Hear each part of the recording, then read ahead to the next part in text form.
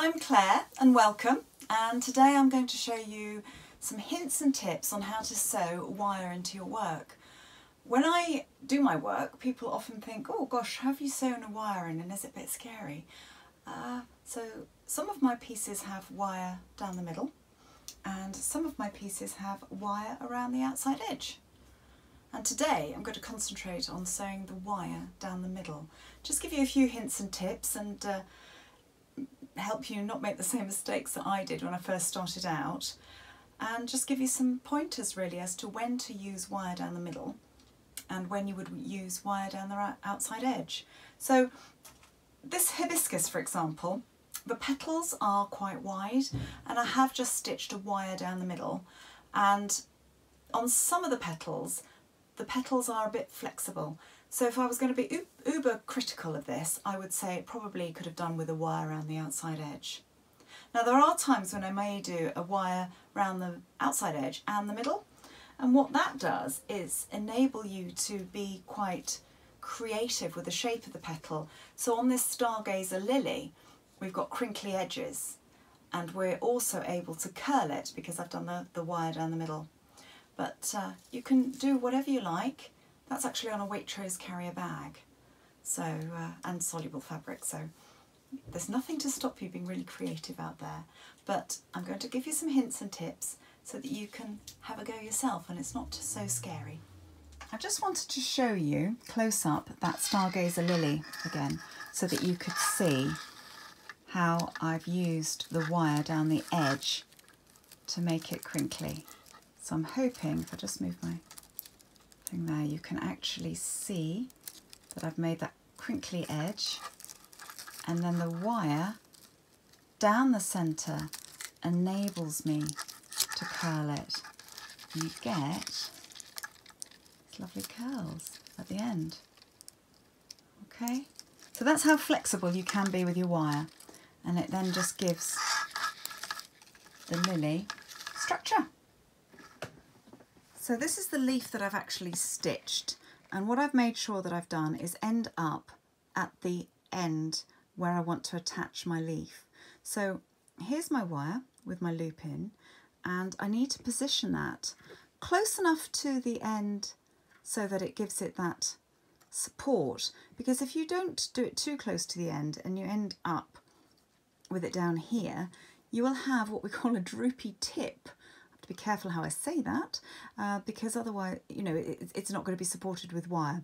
So push that up as close to the tip as you can, but also remembering that you need to be able to stitch over it in a minute to cover that up.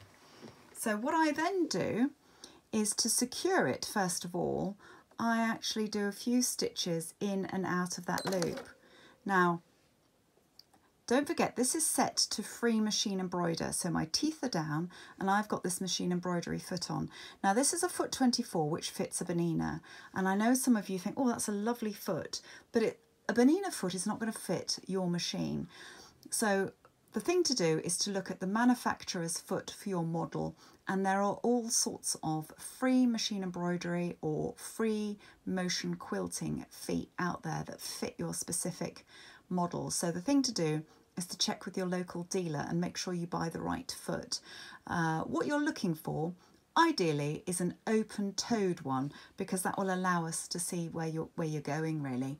So on this Bernina, it's sort of like a horseshoe, and on different models they may indeed be plastic, they may be metal, they may be a bit more square looking, but the thing to do is just check what fits your machine, and then you'll get the best foot for the job. So what you want to do is go in and out of that loop a few times. Okay, so I'm literally doing that very gently. Then what I like to do is just go from side to side. I haven't set it to zigzag, so I'm still on straight stitch. The reason it's going from side to side, whoops, is because I'm moving it. So I'm literally just doing that. And what that does is that covers it up. Now, when you've done that, then set your machine to zigzag. And again, models vary, but you're probably looking at a stitch width of about 2. Now, the wire, as you can see, is nice and secure, and I have smoothed it. It's really important that you smooth it so that it's straight, because that will enable you to stitch quite easily. So I've set it to a 2, and if you keep your wire bang in the middle of those 2 prongs of your open-toed foot, what you should be able to do is zigzag over that quite nicely. Now if I push my hoop slowly through, I will get a satin stitch, and that covers my wire completely. Okay, I'm not going too fast. I'm just making sure that my wire lies in the middle. Don't forget your machine is set to zigzag, so that's what's making it hop from side to side. You just keep it nice and straight. And the thing is, you can stop any time. As I say, always remember to breathe. And it's not so scary. I realise that sometimes varifocals can be a little bit of a nuisance, so perhaps reading glasses might be good at this point, but just take your time. Now the other thing I said earlier was that if you pushed the work through and didn't have it, if you didn't move your hoop slowly, you actually had an open stitch and the colour of the wire shone through. This is the effect you get. So let me just show you. So if I just feed that through like that, so the wire is secure, but you're getting a more open look. You can have a look at that in a minute. But there we are. Back to normal, just moving it slowly through. And if you do that, you will not run the risk of plonking your wire. It can be a bit scary, and yes, when I first started out I used to break a lot of needles, but I've learnt from my mistakes because I teach people to sew wire in, and we have had very few needle breakages. So I think I've learnt from my mistakes, and I think when I teach I share the tips so that you don't break your needle. And look, it just is great. Look how that wire is nicely stitched in there. So I will then just cut away from here and wash that. This soluble fabric will disappear and it will leave me with a nice lacy leaf. If you're wondering what soluble I'm using, this is actually Avalon Plus. It's very similar to Solufleece, and it's also the same as Aquatics Aquasol. You don't have to use this soluble. Those of you who know me know that I also like to use Avalon Film. Those are my 2 solubles of choice because when they wash out quite easily. But hopefully that gives you food for thought. So here we are. I've washed the piece and I've left a little bit of the residue of the soluble fabric in there, so that's giving it a little bit of stiffness. And I've also ironed it.